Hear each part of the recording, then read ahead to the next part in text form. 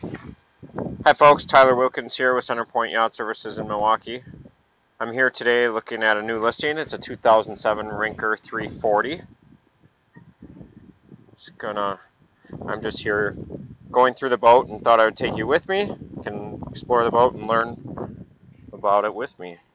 Got a large storage compartment here on the transom. Looks like some really nice teak decking on the swim platform, as well as some newer seagrass style carpet in the cockpit, which just make the boat look very clean and very modern. As we move inside, see an ice maker and a fridge in the cockpit. The typical Rinker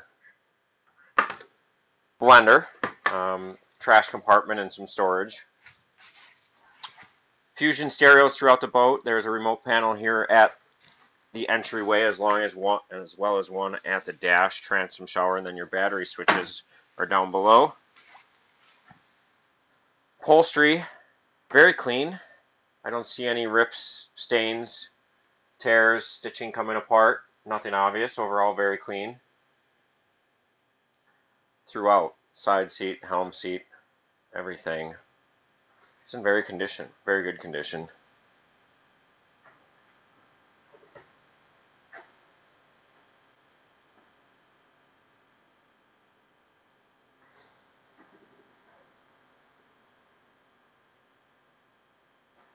Canvas could use some cleaning, but overall serviceable. Does its job, keeps the elements out.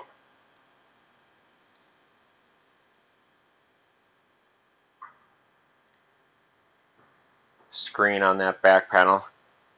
Here at the helm you find something kind of surprising. Look at all this new Raymarine electronics. This is all touchscreen, modern, great electronics, and no shortage of displays.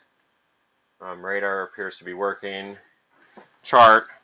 It's all tied into the engines too, which a lot of people don't bother doing. But I fired up the engines attacks, and the gauges all work on here as well as getting the engine hours off of there. Windlass equipped boat, spotlight.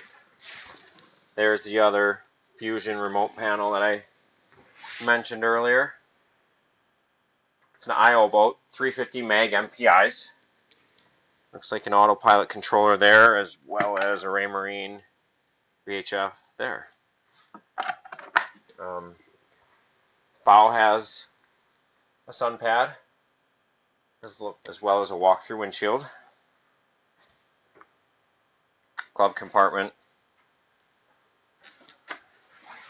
Walking down below, very similar, very clean, very spacious. These Rinkers really give you a lot of boat for the money.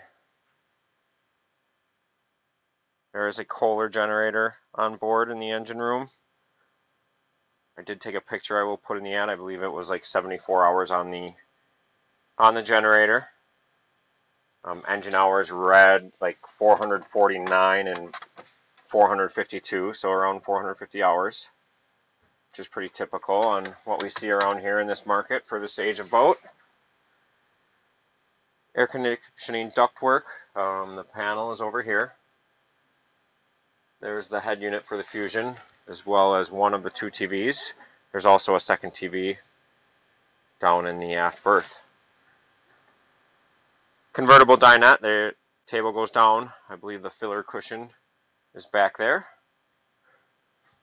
Again, in here, upholstery is all clean, nice, no major rips, tears, nothing.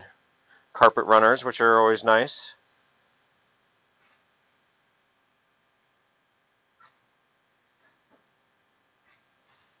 And a very large, very spacious aft bed here. This would be very comfortable, as well as a TV down here to sleep in. You got some decent height room in here. I'm actually sitting down and my head's not nearly touching the top, so this is actually relatively comfortable.